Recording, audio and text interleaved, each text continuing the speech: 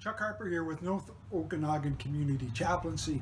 I'm going to be talking a little bit at our next street church about the movie Godfather 3, where Michael Corleone comes up to the priest and it says, "Somebody swindled me." And the priest, he grabs a rock and he breaks it and he pulls it out of the water and he says, on the outside, the water doesn't penetrate the inside until the rock has been broken.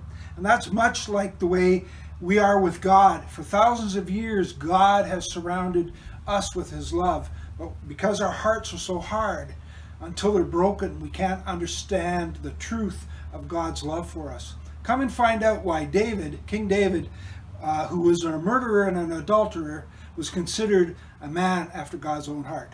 See you Sunday at 1 p.m.